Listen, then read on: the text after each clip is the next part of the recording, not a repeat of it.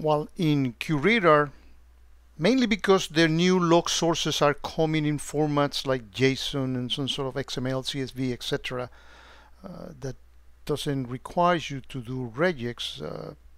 Even though the DSM editor now suggests you regex, so you don't have to, if you don't know how to create your own, there's still the need. I feel like it is good to put a set of short videos that teach people a crash course on how to learn the basics of regex for QRadar. This is not meant to be an extensive course on regex or that will focus on performance and any other things. No, this is specifically if you need to write regex just for QRadar. So if you go to the video description of any of my videos, in there is a public box folder, and you'll find in this box folder 2 files, and I have those files in here, and I'm still working on one of them. This we're going to go into detail on this video, but this one is an example of a bunch of regex that are already compiled with the log sources for you to practice this, or either, you know, get the regex that you want and need. And then on the next videos, we're going to be taking examples of here, and we're going to build this together and try to pass along some knowledge on regex.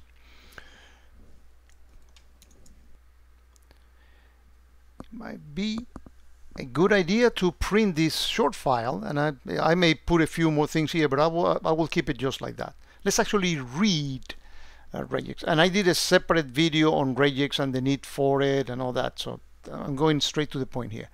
Well, in regex there are some special characters or meta characters like an asterisk. So whenever I put, for example, if I want to put Z asterisk, that means I'm looking for the match of the letter Z. How many times? 1 or more times. So there might be no Z's and it will match, or there will be 2 Z's and it will match, or 3, etc. Right? The next meta character, question mark. Well, there is 0 or 1. So this it will match whether there is no. If we were to put Z question mark, there will not, it will match once, but if I put 2 Z's in the air, it will not match, right? And if I don't put anyone, it will match because it's 0 or none.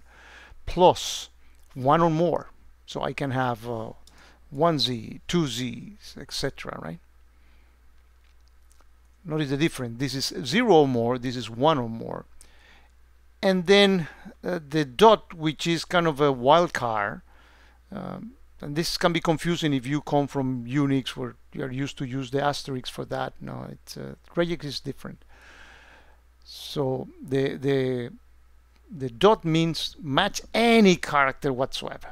Then square brackets. Square bracket is to specify a range of characters. So for example, if I put A, B, C, well, this will match either the character A, the character B, or the character C, whatever is in there. If I put them with the dash in between, that's a range of characters. So A to Z means all lower cases from A to Z. 0 to 9 means all digits from 0 to 9, right? The pipe is the OR operand, like in many other languages. So we want to search this thing or that thing that will be present on your logs. You'll use the pipe for that. And then there are some characters that are special, and don't get confused with the escape we're going to be doing here. There are some characters that you specify \T. It's not you are escaping the letter T. You are specifying I'm looking for a tab character. \D, I'm looking for a digit. \D, anything but a digit. \S, white spaces. \S, anything but a white space. Between curly braces, M means I want to find exactly 5 occurrences of the thing that precedes that. So that will be whatever I'm looking for the match. Then between curly brackets, the number 5. M, N means I want to find n matches, at least n matches, and at most n matches. So you're restricting the range here. If you specify m comma nothing, means at least m and as many as they can be. Now, we're going to go a lot about this on the usage of parentheses. That's all for capture groups, and you'll see that in the DSM editor and different parts of Curea when you are extracting properties, etc. But that's when the piece that you want to extract is precisely what you want to grab, then you put those between parentheses, and that will be your capture group. And you can have as many as they are. The first one that is found from left to right is capture 1, 2, etc. Right? Then the backslash is to escape a character. So for example, if you're looking for an IP address, so 174 dot whatever, well, that dot, you cannot use this one because that will match any character. When you are specifying to match a specific dot per se, you need to escape it, right? Same for any other thing. If you are looking for a asterisk, you need to escape it. Or a question mark, you need to escape it. So you get the point. You've seen computer languages, so you know what I'm talking.